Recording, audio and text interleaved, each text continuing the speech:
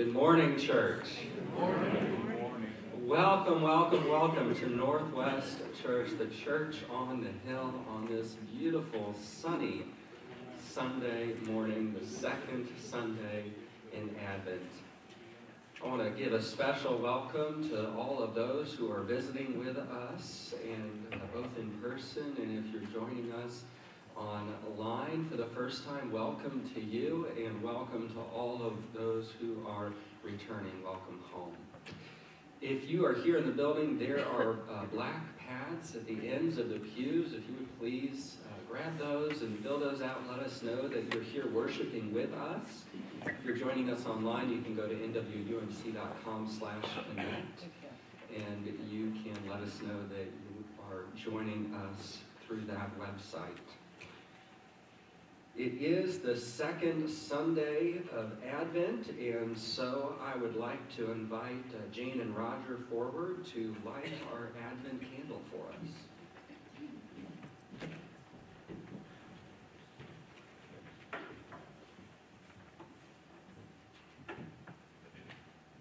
Good morning. 3,000 years ago, the prophet Isaiah shared his visions of lions lying down with lambs and humans beating their swords into plowshares and not learning war anymore. And we are still waiting. 2,000 years ago, John the Baptist was the voice crying in the wilderness, and the angels over Bethlehem delivered the birth announcement of a baby who would be born to bring peace on earth. And we are still waiting. Sometimes it feels so foolish to light a peace candle every Advent. Bombs are still dropping on Ukraine, and young Americans are still dying from senseless gun violence. And we are still waiting. But we who know Jesus continue to believe. We know Jesus can calm a raging sea by simply saying, "Peace, be still." We know he can calm our fearful hearts when we think we can't go on. We know Jesus showed us how to conquer fear by the way he died non-violently and rose again victoriously.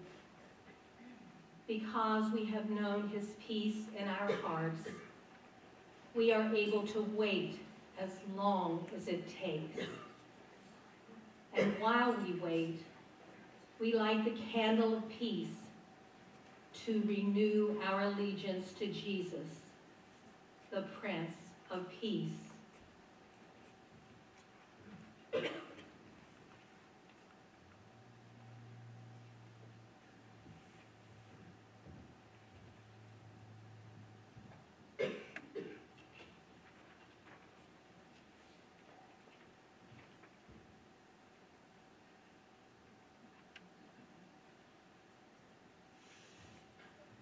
Please pray with me. Holy God of all people and of all creation, touch our troubled hearts with your spirit of holy peace. Remind us again that we are not called to passively wait for peace to miraculously appear. Human nature is too flawed for that to happen.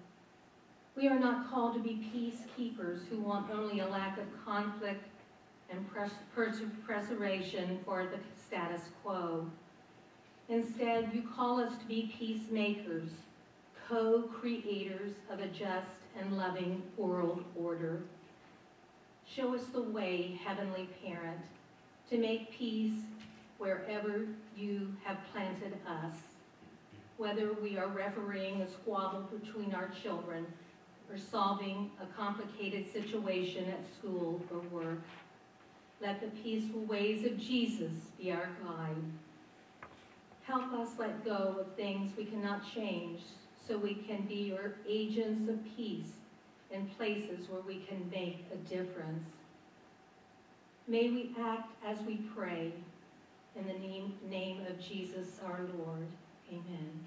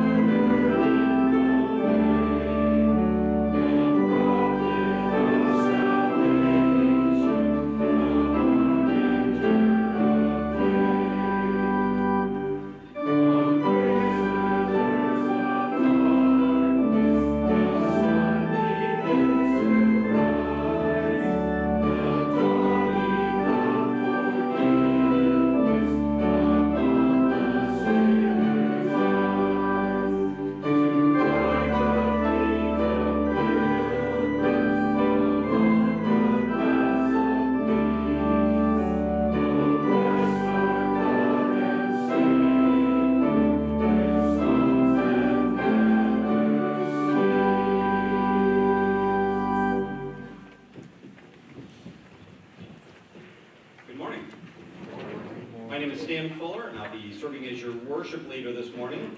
As we begin worship, please check to see that your cell phones are silenced. Thank you.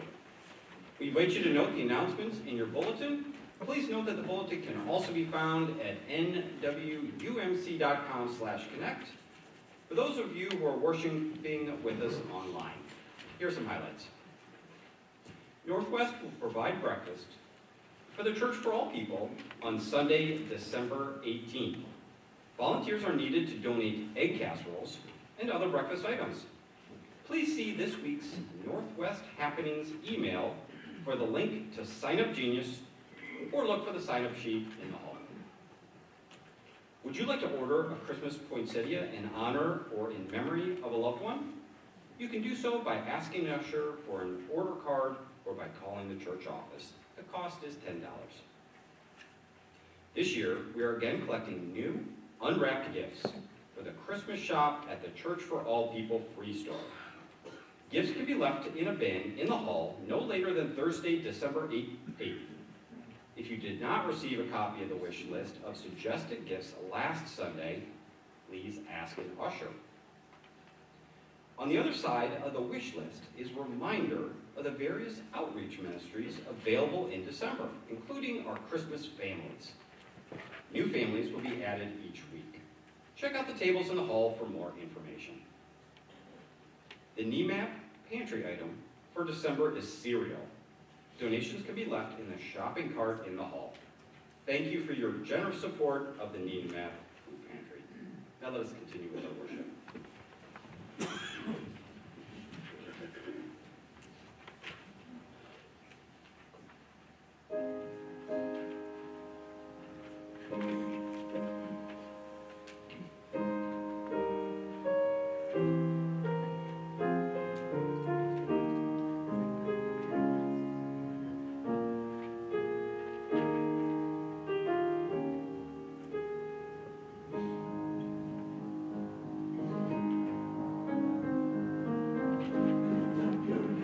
And make the highway straight.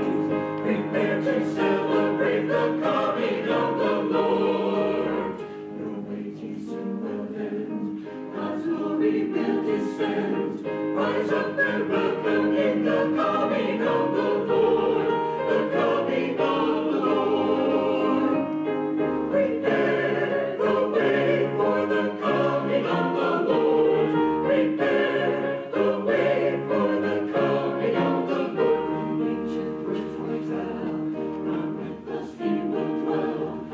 Christ our Emmanuel, and all will sing the glory of the Lord. Lift up your heads, O gates, and make the highway straight. Prepare to celebrate the coming of the Lord. Your waiting soon will end, God's glory will descend. Rise up and welcome Him, the coming of the Lord, the coming of the Lord. Prepare the way for the coming of the Lord. Prepare the way for the coming of the Lord. The ancient words will tell, God with us He will dwell.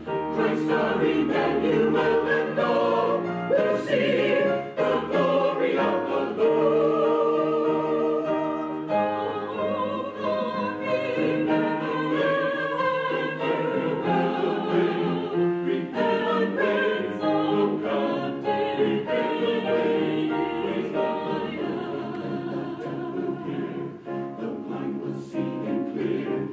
Mute will find their voice, the lame will leap for joy. Prepare the way for the coming of the Lord. Prepare the way of the Lord. Rejoice, rejoice, Emmanuel, our God will come to us. Prepare the way for the coming of the Lord.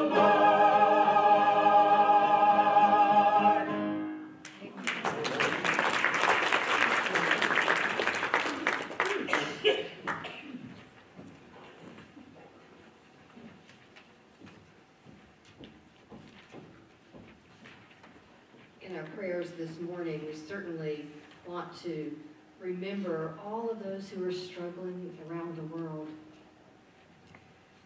But let's start with a good news story. Yesterday, Northwest Church held its annual Breakfast with Santa event. And thanks to so many people from our church and our community, families enjoyed a delicious breakfast and a visit to Santa's workshop. We are thankful for our partnership with Troop 200 and the Dublin Jerome National Honor Society for providing not only elf support, but cleanup support.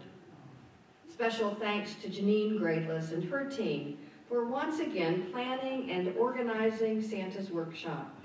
It is such a God sighting to see so many youth involved in making this day so special. There was no charge for this event, and so thanks to your generosity, families had an amazing time with their children and their grandchildren. Certainly, we want to continue to pray for peace all around the world. In our local congregation, please know that Casey Fields had surgery on Monday and is recovering at home. We continue to pray for Wally Brewer, who has been diagnosed with multiple myeloma. As a congregation, we are in prayer for military and missionary personnel all over the world who will be separated from their loved ones in this holiday season. We pray for those who lack adequate resources for significant living, those who are in the midst of medical treatments, those awaiting surgeries, as well as those who are recovering one day at a time. We want to pray for people all around the world who are bullied just for being who they are. We pray for teenagers who are in conflict with their families, their parents, and others. And we pray for all who live in chronic pain. If you have a joy or a concern that you would like to share with our prayer team or church staff, you know, there are those connect cards in the pew racks in front of you in the building. And if you are worshiping online, you may go to nwumc.com/connect and hit that request prayer button or share your concerns even in the comment section. Let's just take a deep breath and trust that God is here. Let us pray. Ever-present and ever-loving God, we gather this morning in joyful expectation, like children looking out the window and searching the night sky for the next snow day. Our hearts stand up on tiptoe, looking for glimpses of peace to forever reign in our world. We're longing for that day when the wolf will lie down with the lamb, when strangers become good neighbors, and when enemies actually can become friends. Yet you know, oh God, what keeps us apart and stuck in our predicaments. With disease in our bodies, violence as a strategy for power, with neglect of our natural world, and with our rhetoric that divides and harms our whole world, and all of creation is at war. We know that this is not what you intend or the prophets envisioned. So hear our confession, O God, and in this season of darkness, keep our eyes and our very souls open to the coming of the wonderful Counselor, the one who will show us that the ways to greater peace cannot be achieved through weapons or judgment, but rather through the compassion that calls us together, that calls us to let go of our selfish ways and to serve the common good, especially those who rarely get served at all. In these days of Advent, we prayerfully anticipate something different, something that through your Spirit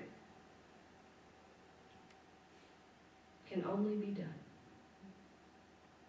So inspire us all to bring resolution to our conflict, to bring the light of Christ into every shadow of our fear, to bring healing and hope to bodies and communities, not to mention the warring and neglected parts of our world. Thank you, God, for sitting with us in these dark days, for encouraging us not to let our Christmas lights distract us from human need. Thank you for encouraging us to help as we can, but also surrender our control. And then grant us your strength, so that despite all circumstances, we still lean into your peace. Most of all, we thank you for Jesus, the one whose birth we are eager to celebrate, and it is in his name that we join our voices as one, saying together, Our Father, who art in heaven, hallowed be thy name. Thy kingdom come, thy will be done, on earth as it is in heaven. Give us this day our daily bread, and forgive us our sins, as we forgive those who sin against us. And lead us not into temptation, but deliver us from evil. For thine is the kingdom, and the power, and the glory forever. Amen.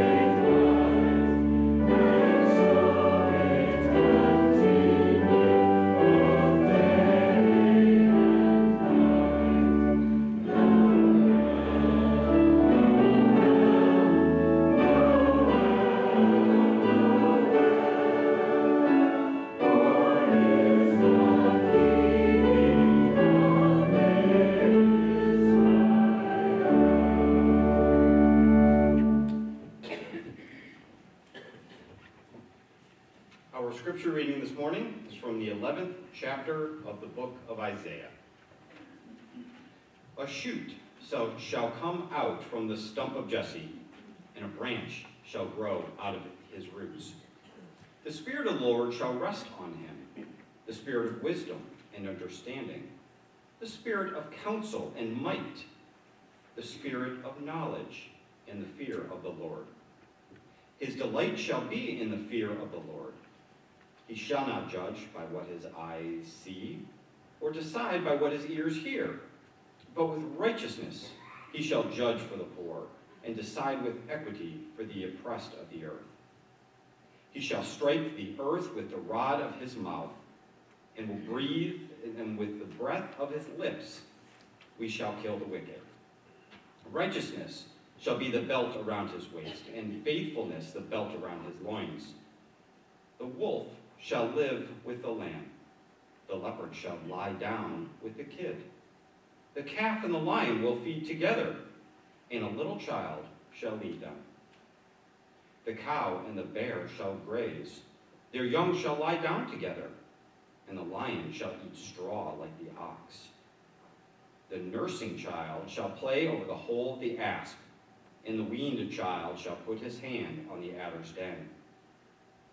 They will not hurt or destroy on all my holy mountain, for the earth will be full of the knowledge of the Lord as the waters cover the sea. On that day, the root of Jesse shall stand as a signal to the peoples. The nations shall inquire of him, and his dwelling shall be glorious. This is the word of God for the people of God. Thanks be to God.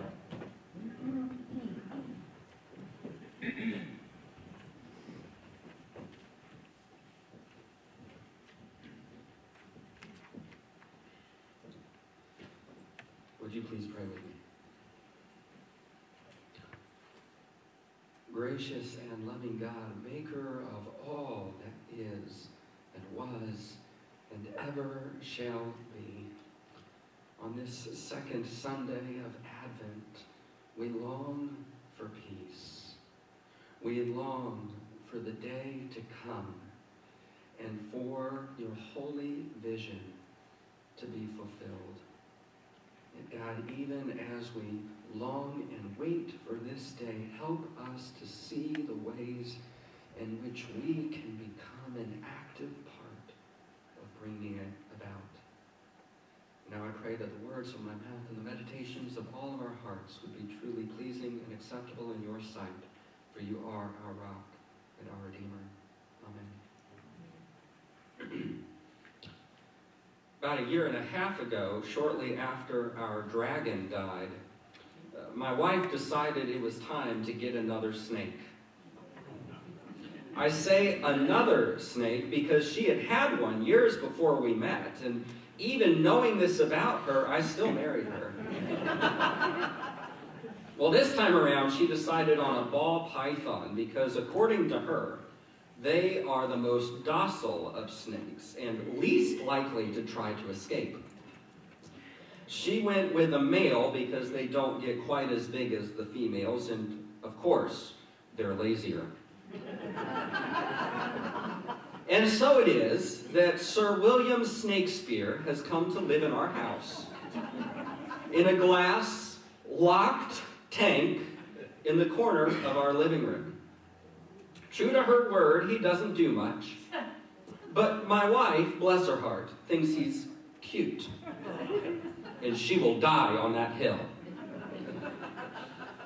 Now, when my family found out we were getting a snake, at first they all said they wouldn't step foot across the threshold of our home. But one by one, they have come, and some have even spent the night without incident. To date, Sir William Snakespeare has bitten people exactly 0 times, which is far fewer times than I've been bitten by the cat. Or even the dog, mostly when trying to give them their medicine. And Sydney, my 6-year-old stepdaughter, who fell perhaps only a few inches from the proverbial tree, will often request the task of misting the tank with a water spray bottle, to keep the humidity up. But before she does, she will stick her entire head in the tank to look for Will. Just the other day, she asked if Santa knew we had gotten Will, and could we leave a stocking out for him just in case? And in all of this, I just have to sit back and marvel at how far we've come from Genesis 3. And I think that maybe snakes, on the whole, have gotten a bad rap because of just that one story. Indeed, popular theology has made the snake synonymous with the devil himself, even though nowhere in the story is the snake identified as the devil, and nowhere else in the Bible is he explicitly identified as Satan. But the image of the snake as evil and wicked continues to captivate. In fact, when I was growing up, there was a brand new fantasy novel series that began to take the world by storm. A little franchise called Harry Potter. Perhaps you've heard of it. My grandmother used to take us cousins to Barnes & Noble on release day eve for the party, where we'd stay up until midnight chatting with our friends and anxiously awaiting the moment we could go up to the counter and pick up our pristine, pre-ordered volumes, only to rush home and voraciously absorb roughly 1/2 to 3/4 of the book by flashlight in one insomnious evening. Believe it or not, several of my friends were forbidden from reading the books, even though there are actually some quite major Christian themes in them, especially at the end, but I won't spoil it for the youngsters out there who haven't read it yet. Now, for those of you who don't know, the main antagonist of the story, the stand-in for the devil, if you will, he who must not be named, Voldemort, is depicted as having snake-like characteristics. He has a monstrous pet snake at his beck and call. He hails from Slytherin House, one of 4 houses at the Hogwarts School of Witchcraft and Wizardry, the mascot of which is a snake. Meanwhile, the hero of the story, the titular Harry, is in Gryffindor House, which has as its mascot a lion. And while the Ravenclaws and the Hufflepuffs aren't totally irrelevant, most of the series is set up as a conflict between the lions and the snakes. And unfortunately, I'm afraid that is how many, many Christians see the world. That is how many people in general see the world, but particularly Christians, who often seem to view history as nothing more than one giant conflict between the lion and the snake. A constant battle between good and evil. And although that idea makes for some exciting stories, it's not necessarily a truly Christian one. You see, back in the days of the Roman Empire, Christianity wasn't the only new popular religion in town. Among others, there was a religion called Zoroastrianism. Say that 5 times fast. Which taught that there are 2 primary spiritual forces, a good God and an evil God, who are constantly battling with one another for control of the universe. And certain creatures, such as snakes, were created by the evil God in response to the creation of the good God. Ultimately, Zoroastrianism teaches that the good God will defeat the evil God on a judgment day. Now, that's an oversimplification. There are actually still a few practicing Zoroastrians out there to this day. But you can maybe see how such a religion had some influence on early Christian thought. The biblical Satan, though, is not an evil God. Satan is a created being, just like everything else. He fell from grace. And he did not create the snakes. Jury's still out on the mosquitoes. Yes, he has influence, and yes, we ought to be on guard and wary of falling for the lies he tells us. But good friends, our story is not a story of good versus evil. Our story is a story of falling and getting back up again. being pulled back up again, given a lifeline, a promise of redemption and amazing grace. And we are still waiting for all of this to be brought to completion. In our scripture reading today, Isaiah speaks of a hope that he has, and it is a hope for a future without violence or conflict. A hope for a time when the poor and the lowly are treated justly and brought into equality with others. When wickedness is no more and righteousness is the word of the land. When lion and calf and leopard and lamb and child and wolf and bear and snake will lie down together. And there will be peace. And I have to admit, and maybe you will admit with me, I'm getting tired of waiting on the world to change. Amen? I'm getting tired of waiting on the bullies to stop bullying, on the thieves to stop stealing, on the greedy to stop hoarding, on the liars to stop lying.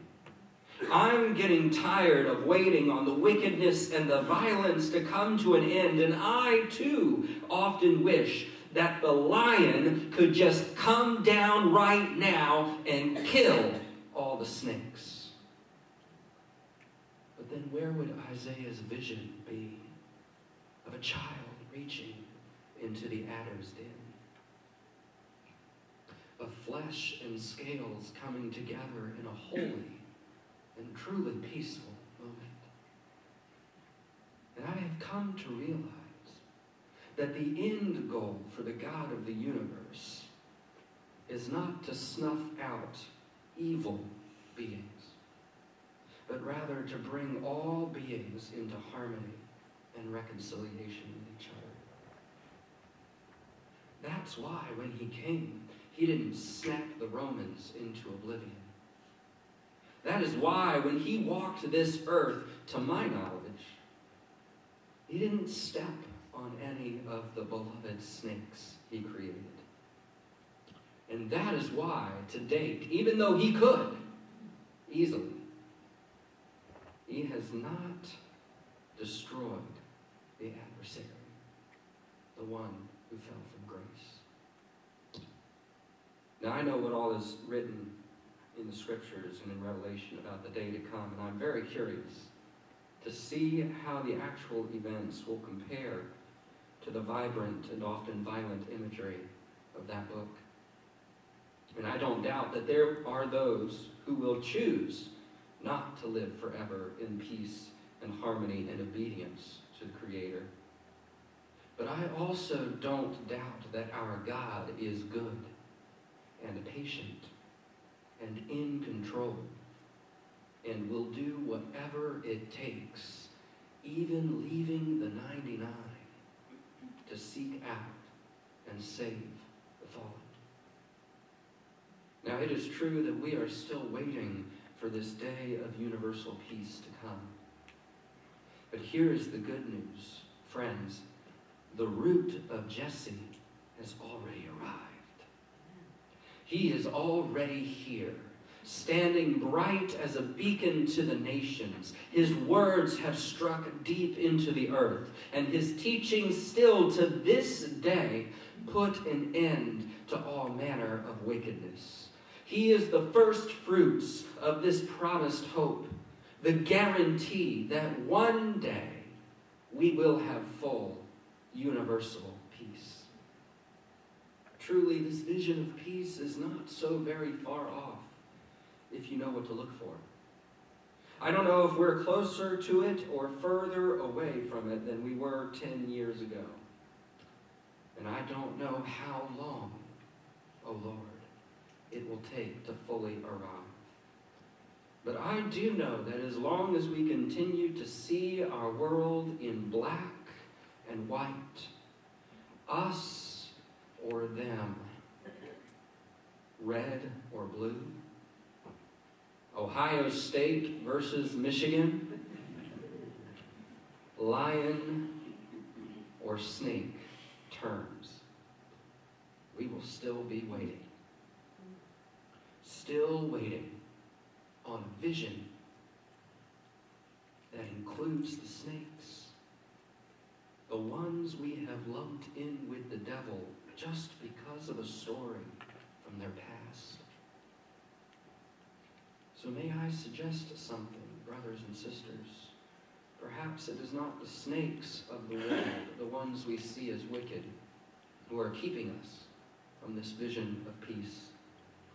Perhaps instead it is our own perspective, our own desire to draw lines between who is in and who is out, our own judgment on what is cute and what or who is dangerous. As the old hymn goes, let there be peace on earth, and let it begin with me. So, maybe my wife isn't so crazy after all for bringing a snake into our home, caring for it, calling it cute, and making him a part of our family. Maybe she's just living a little farther along into the kingdom of God than I am.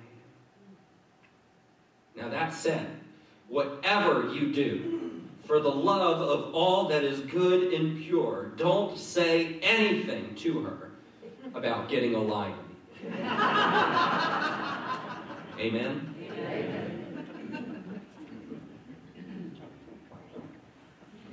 As we come to our time of communion, I hope that if you're online, you have a solid and a liquid to share. And if you are here in the building, if you got one of the little communion cups, if not, please raise your hand and one of our ushers will bring one to you.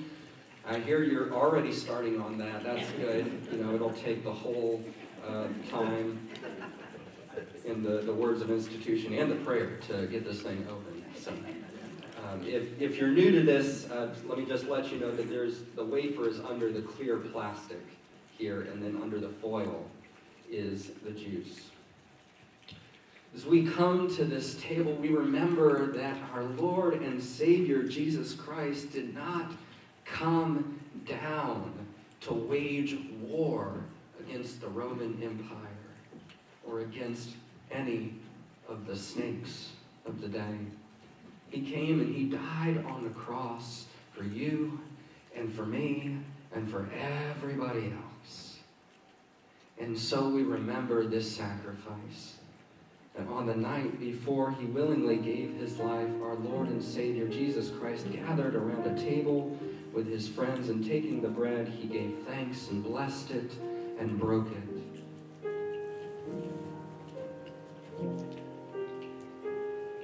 He said, "Take and eat. This is my body which is broken for you. Do this in remembrance of me." And in the same way also, after supper, he took the cup. He said, "Take and drink, all of you. This cup represents a new covenant in my blood, which is poured out for all of you. Do this as often as you drink of it in remembrance of me. For very truly I tell you, I shall not again drink from the fruit of the vine until that time when I will share it with all of you in my Father's kingdom." Let us pray. Oh God, we give you great thanks for these simple gifts of bread and cup. Bless now these elements of grace that they might nourish not only our bodies but also our souls. And by your Holy Spirit, God, make us one with each other, one in Christ and one in service to all the world until Christ comes again and we feast with him. Amen. Brothers and sisters in Christ, this is the body of the Lord broken for you and for me, and the cup of salvation poured out for all. Let us partake together.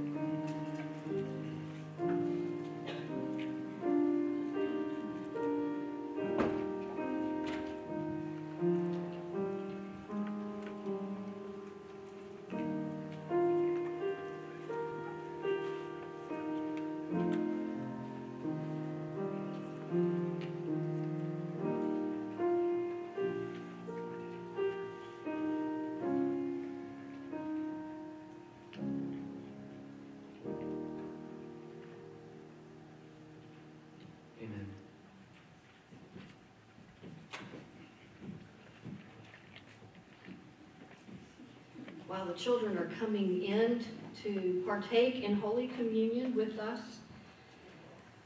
I want to invite us now to enter a time of offering. Through our communion, we have offered ourselves as Christ offered himself to us. And now it is time to think about our further response, how we want to do that to God's word and the ways of the kingdom. So we're going to pass the plates for the first time since pre-COVID. And we're grateful for the ushers who have stepped forward to do that. So, will the ushers please come forward?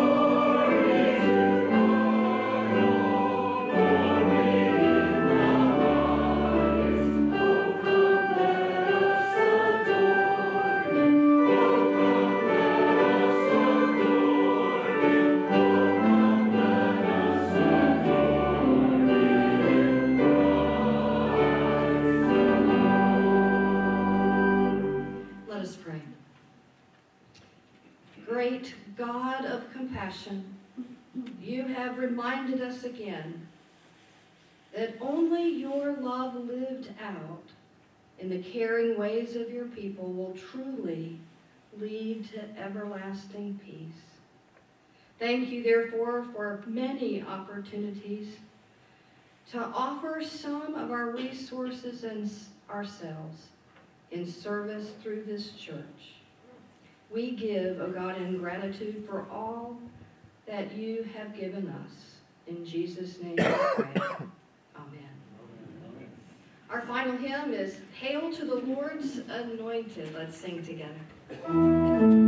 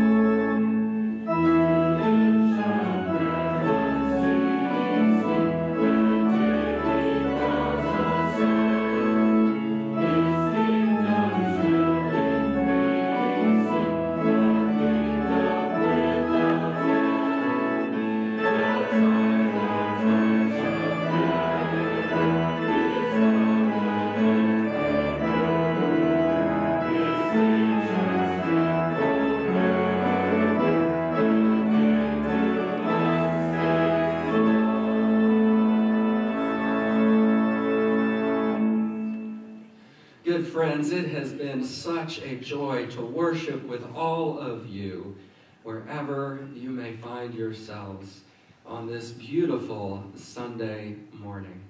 As a reminder, if you are joining us online, you can share a prayer or an offering by going to nwumc.com/connect. And if you're here in the building, if you have a prayer concern you'd like to share, you can drop those in the box on your way out. Now let us go with these words. I am not suggesting that you need to go out and add a snake to your family. However, may God grant us each a shift in our perspectives so that we might come to see in new light the light of Christ, that which previously caused us fear, and those who previously we have drawn outside of our borders. Go with the love of Christ and hope for that vision of peace to come, where on that day, lion and snake and all people shall come together, and there will be peace. Amen.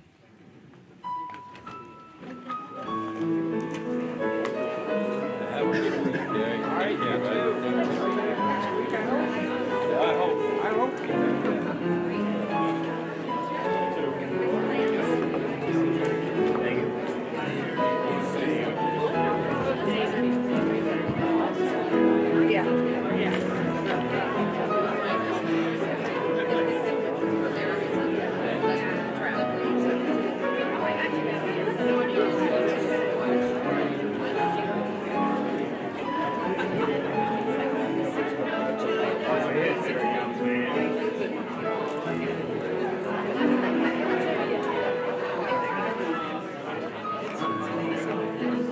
Thank you.